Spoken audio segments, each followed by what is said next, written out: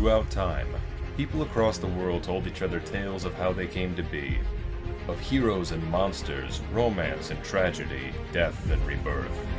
Mythology helped shape the ancient world, explaining the unexplainable. This is Mythology Unleashed.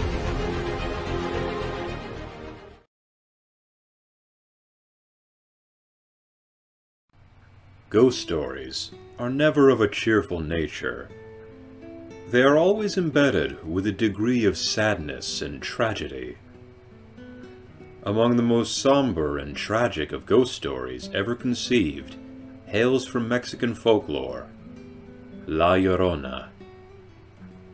Spanish for the Weeping Woman, La Llorona has been a part of Hispanic culture in Mexico, Central America, Northern South America, and in the Southwest United States since the days of the conquistadors. She is a tall, thin spirit, said to be blessed with supernatural beauty and long flowing black hair. She wears a white gown and a veil that covers her face. She roams the rivers and creeks, wailing into the night, searching for children to abduct and subject to a watery grave. Though her tales vary from source to source, the common thread is that she is the spirit of a doomed mother who drowned her children, and spends eternity searching for them along the banks of rivers and lakes, and attacking those that cross her path. In the most widespread story, the woman who would one day become La Llorona was a beautiful Mexican woman named Maria, who was admired and desired by countless would-be suitors. Eventually, she married a handsome and wealthy man, some stories declaring he was a ranchero, or even a conquistador. But all say that he had a checkered past as an alcoholic and a womanizer. Things went well for the couple, who would go on to have a pair of sons.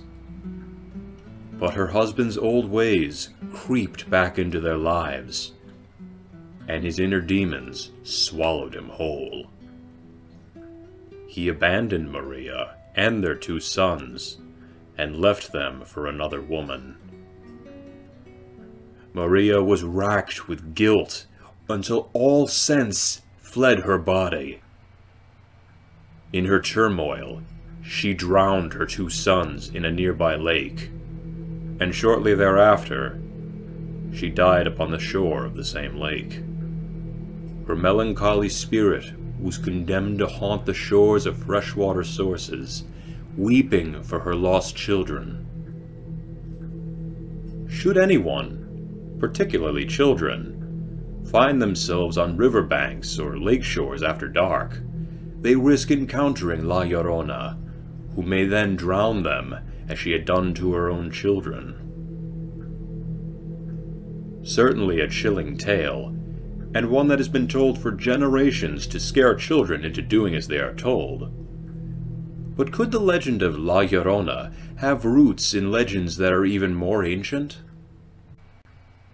Some speculate that La Llorona's legend was, at least partially, influenced by Aztec mythology. Cihuacoatl, the Aztec goddess of childbirth and motherhood, and said to be the first woman of Mexico, was described as unnaturally beautiful, with long dark hair and adorned in a white robe, not unlike the classic visage of La Llorona. Mixcoatl, Cihuacoatl's son, was the storm god, and some legends say that she left him one day at a crossroad. After some time, she repented her actions and returned to find her son, but Mixcoatl was gone, and only a sacrificial dagger was left in his stead. Cihuacoatl cried, and her tears were so many that they filled the waters of Lake Xochimilco. Haunted by her pain, she would not leave the area, searching for her son, eternally somber for what she had done. And so, since time immemorial, the great goddess haunted the waters of Xochimilco. Another possible progenitor to the legend of La Llorona is La Malinche.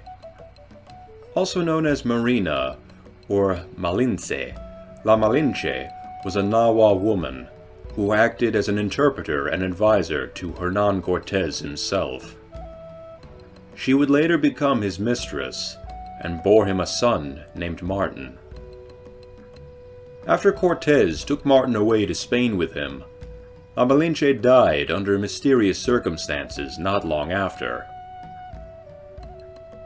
A mother of indigenous Mexican descent, bereft of her child, with a wealthy yet unscrupulous husband who abandons her. These points have led many to theorize that La Llorona may in fact be the vengeful spirit of La Malinche herself. Regardless of her origin, the myth of La Llorona is widespread and holds strong in Hispanic culture, with parents warning their children not to wander off in the dark, for they may run into the weeping woman. Some believe in the legend so strongly that they have allegedly seen her spectral visage wandering about, or have heard her mournful cries in the night.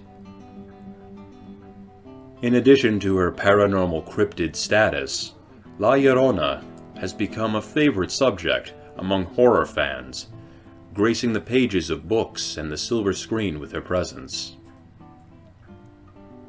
Though some believe the legend of La Llorona to be a bastardization of age-old tales, or just simply a folktale used to compel children into behaving properly, the image of a ghostly woman weeping out into the night is sure to send chills down the spine of both child and adult alike.